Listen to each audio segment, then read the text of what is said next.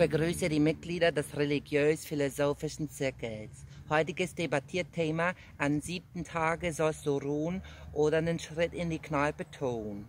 Erste Redebeiträge? Nee, fang du an. Also, in der Bibel steht ja, an 7. Tage hat der Herr geruht, ne? Und deshalb sollen wir das ja wohl auch so machen. Ja, so ungefähr zumindest. Ja, aber jetzt frag ich mich ja, woher weiß denn der Herr, dass das ausgerechnet an einem Sonntag war? Ja, hatte der denn damals schon einen Kalender? Gott weiß alles. Ja, ich meine ja nur, vielleicht hat er ja sich verzählt und da war eigentlich ein Montag gewesen. Ach, der Arme hatte eine anstrengende 6-Tage-Woche. Nach Arbeitsschutzgesetz darf er dann ja wohl einen freien Tag nehmen, ne? Ja, da sag ich ja auch gar nichts gegen. Aber ausgerechnet an Sonntag ist so ungünstig. Wieso? Ja, weil wir da doch immer in der Kirche müssen. So richtig frei ist das ja denn auch nicht wirklich. Also wenn der Pastor sonntags ran muss, dann kannst du dich ja wohl hinsetzen und zuhören, oder nicht? Ja, sicher.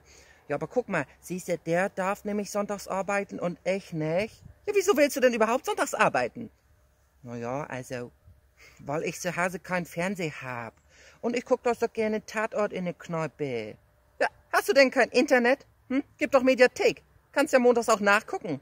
Ja, bloß nicht. Günther spoilert mich doch denn immer. Außerdem, weißt du, mache ich da den größten Umsatz Sonntagabends. Ja, Ilse ist doch nicht so schwer. Dann machst du es einfach wie die Amerikaner. Bei denen ist Sonntag nämlich der erste Wochentag, ja? Dann machst du eben sonnabends frei. So, ganz einfach. Und jetzt ist Feierabend. Ja, Feierabend. Aber heute ist doch erst Mittwoch, René.